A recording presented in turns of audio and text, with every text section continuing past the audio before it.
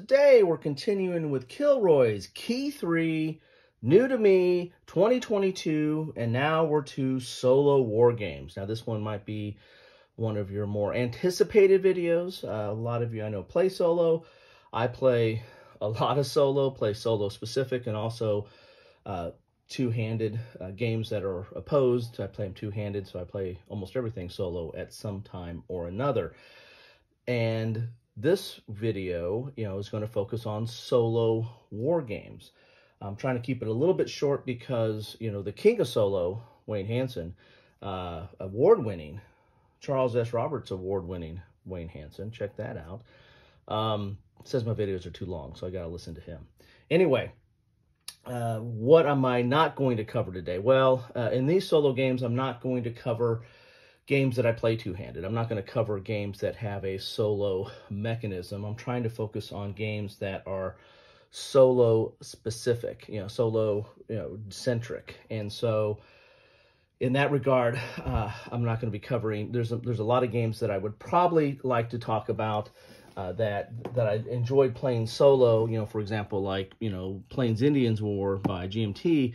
However, that game is an opposed game that has a solo mechanism in it, and a fine solo mechanism at that. Also, what I'm not going to cover, I'm not going to cover games that I've already covered. So if I've covered them in another segment, I'm not going to go into it. So, for example, all the war game books, Great Salvo would probably fall into this. I probably played this more than any other game solo this year in 2022, and but I'm not going to cover it if I've already covered it on another list, like, the war game books, Nubia, I covered that already in another list. That would possibly make it into my top 3. American Tank Ace definitely would make it into my top 3, but I've already covered that on a couple, or at least on the SUT World War II. Same with Landsworth Ridge, would make it into my top 3.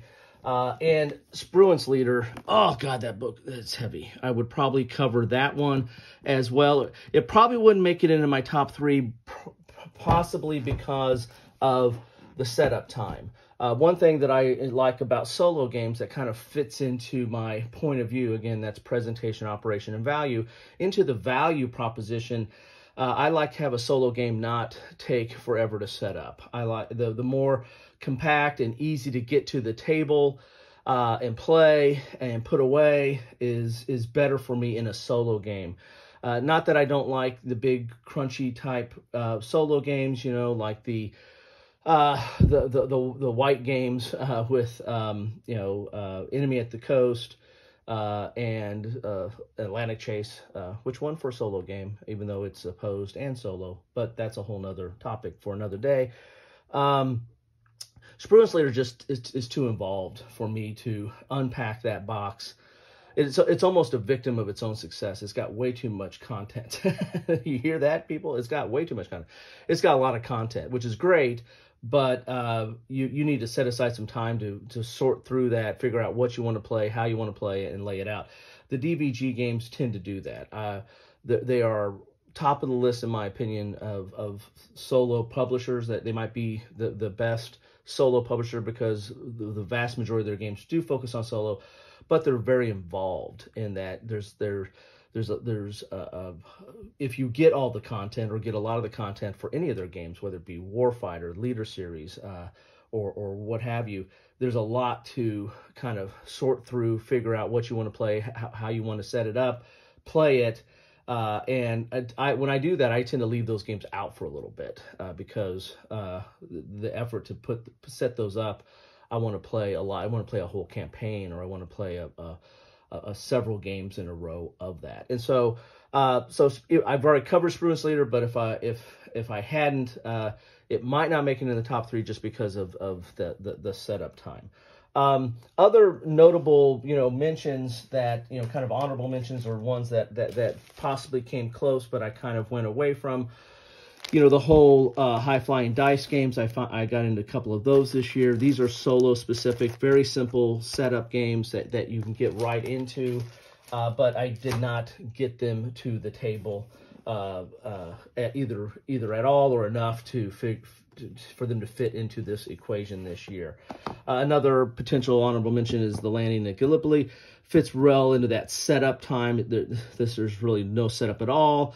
But again, did not play this enough. Plus, I don't know if it'd make it in my top 3. There's good things about it, but I don't know if it'd make it into my top 3. And then you got Amaki. This one is perfect setup time.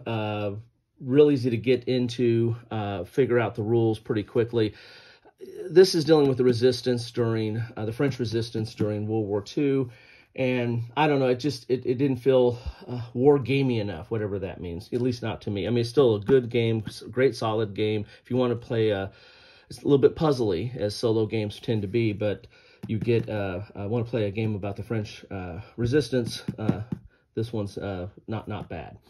So what does that leave us with? Well, that leaves us with my top 3. So let's talk about Battle Card. Battle Card's not my top 3. I just did a video on this yesterday or whenever you're watching this a few days ago, and this is a print and play. It's a fine game by Niles Johansson and David Thompson. Go check this out, and it's free to print and play. I mean, get it off BGG, but this is a great solo setup game, but this is not in my top 3. I just put that out there as a placeholder. To get to our top 3, which, as you can see from some of the maps here, let's do a page out so you can see what some of the usual suspects are in this case, and that is Hiladovs, Siege of Malta, and Quito Bataille. So why did I pick these? Well, after I did all those exceptions, it didn't leave much for solo war games. No, these are fine solo war games in their own right. Let's start off with Quito Bataille. This one is, I got this over a year ago, but I really didn't get it to the table and really get into it till this year, till 2022. This is somewhat of a little bit of a puzzly game as well, but it's dealing with the attack on Midway, and it's not a bad little game. It's a really interesting little war game, and it really fits well into that whole value proposition of easy to set up, get into play, and move on. With respect to Hiladovs and Siege, both of these games take a little bit more time to set up, but one of the reasons why these make it into my top 3 is the topics. These are not the most covered topics at all. The first Anglo-Boer War, I don't know how many games are out there. If there are, I think Legion's done them all, but there's not a lot of games on this topic, so this was interesting in that regard. Plus, this has some interesting mechanics that I enjoyed, and so reason it made it into the list. And then 1565 Siege of Malta is kind of the static battle. I've talked about that in the past, but it's a static battle system. I like it. You can play either side of the forces on this. There's cards that you go into it. Some people think that you can't win as one of the sides. I don't know. I haven't played it enough, both sides, to get like a percentage on that. But I've enjoyed it and found it interesting, and the setup not that tough to get into. So let's go to my point of view: presentation, operation, and value. So let's talk a little bit about presentation here. And I always like to start with the maps if they have them. In this regard. So this is Hiladovs, and this is one of the reasons why this made it to the list. Is the interesting aspect of Hiladovs is that it is, you get 3 maps in this one. In fact, 3 mounted maps come with this game, plus you get a battle board as well, if you want to use the battle board, and it's mounted as well. So production-wise, this is very nice when you look at this game as far as production. And the way this game works is you kind of have your strategic board as you're trying to get forces to land and get the supplies to the right spot. And this is like looking at the whole strategic situation on this board. Then you've got a little bit more of a logistics situation where you're trying to get your supplies and let's see if you see your little wagon train here. Or your convoy. You're trying to get those supplies up to the place, the troops and supplies up to the place where they can actually participate in combat. And then you've got, this is really the tactical board, and this is where the combat takes place. You've got to control so many of these spaces to win the game. And the AI is built into this game, so it is it's a solo only type game. There's cards in here that kind of deal with your AI. The cards are decent. There's art on the cards.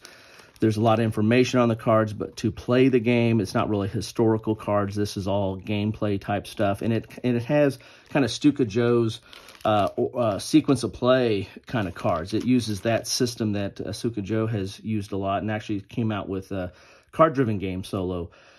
They use that system. That's how you play the game. You just kind of flip this deck over, and it tells you what's phase and what segment, what's going on, and that's how the AI is kind of run. So decent cards. The counters and everything are fine. It's standard kind of Legion Wargames type counters. They're fine. To me, the big impression I had, or the thing I was most impressed with, is the boards and how they lay out here. So you get the 3 operational boards there. And I've got this compliments of Legion, so I want to thank them for sending that to me. Appreciate that. Next, I want to take a look at Kilroy. This is a small little bag game here. As you can see, it's solitaire, and this is the map for it. And you're basically keeping track of your carriers and the time, and you're drawing chits out of a cup to see what you're facing, but you're trying to attack midway. You are the Japanese in this case, and these are your carriers. But then there's going to be, depending on what you draw out of the cup, you're going to get attacked by the U.S. in this case. And the counters are really small. There's the Japanese counters, but they're fine. They're decent thickness. They're a little bit better than what you would find in the old-fashioned, decision games, or the magazine games. They're better quality than that. But, that's the board here. This really is more of again, a little bit more of a puzzle type system of how you are attacking the U.S. at Midway. Then comes 1565, which is dealing with the Siege of Malta, and this is, as I said, a static battle. The forces are going to be laid out here. They're going to be laid out in blocks or cubes, or whatever you want to call them. So really good wooden bits, great production value, as you can see here, and it comes in a nice little tray here.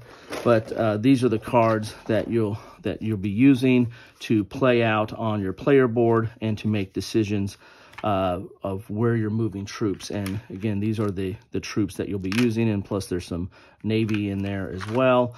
But this is, as you can see, very excellent production. This is a mounted board.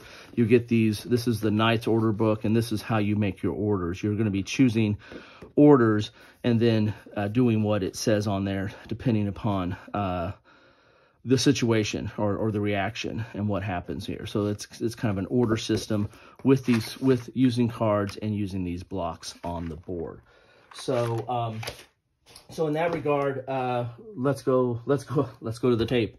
Let's go back to the board here and see what we think of each of these games from a key standpoint, because it's time to give out keys here. So looking at the presentation value of each of these games, I'm going to go with the 3 keys being the Siege of Malta, because I really do like the blocks and the map board and the player aid and the order sheet and the cards. I think play out really nice and really add to the entire game.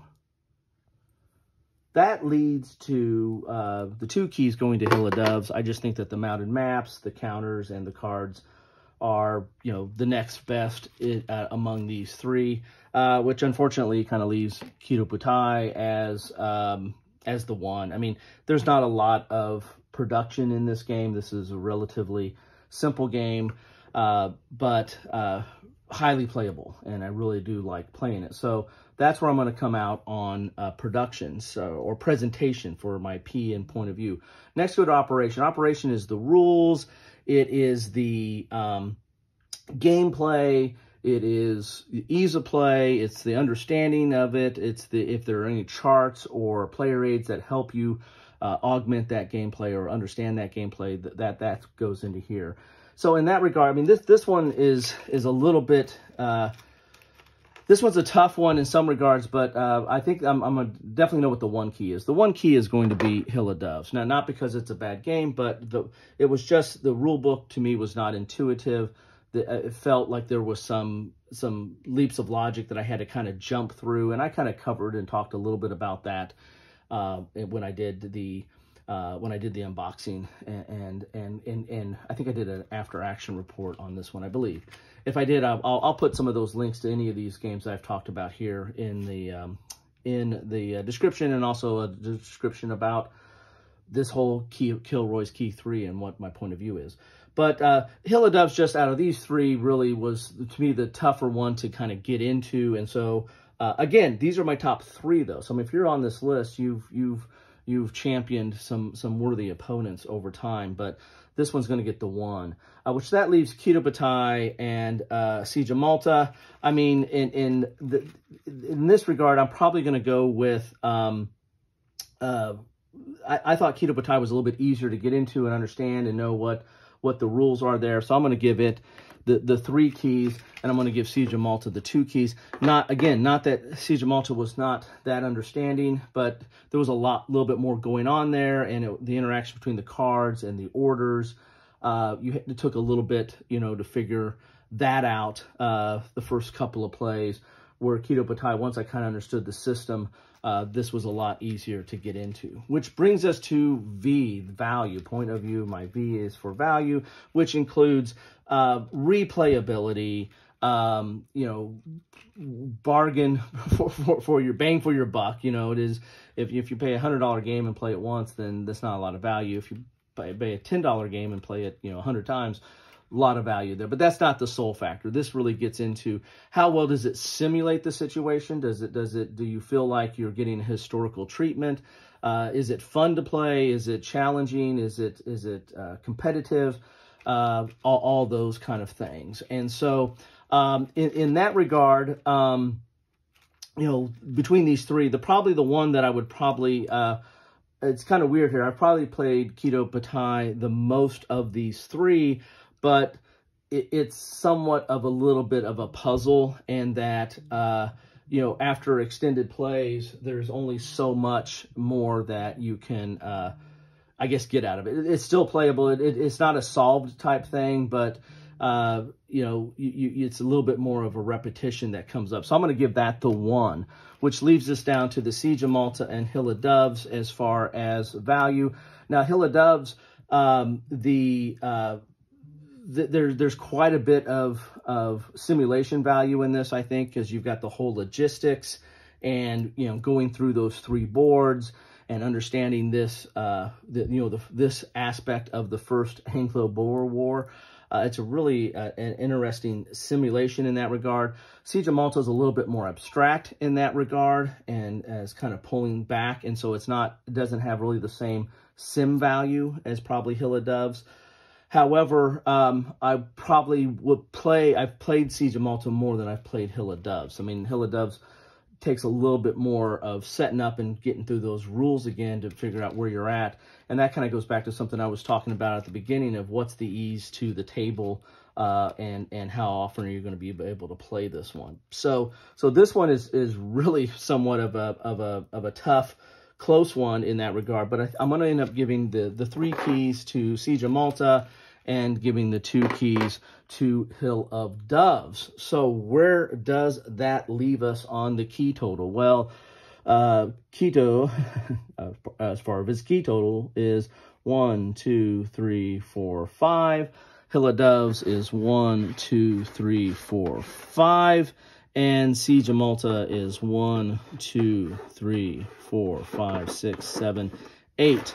So in this regard, for solo, for me at least, your mileage may vary, I'm going to go with Siege 1565 Siege of Malta in this case. Again, check out my exclusions. There's a lot of games that would have, if they were in this space, American Tank Ace, Landsworth Ridge, if they were in this space, they would probably knock some of these out. But again, I'm trying to get as much coverage and talk about a bunch of what's new to me in 2022 and what my experiences are. So that's why I went this direction. Love to know your point of view on any of these three.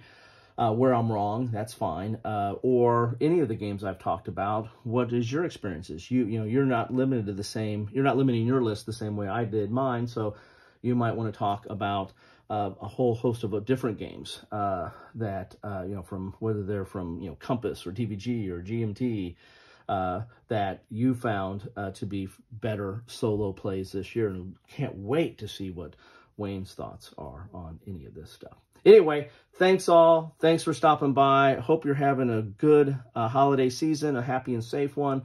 Whatever holiday you're celebrating, we're getting ready to have the new year, as that is celebrated here. And hope you're getting ready for that and having a safe one and getting ready for the new year. A lot of fun stuff happening in the new year, I hope, for each one of you. Thanks for stopping by.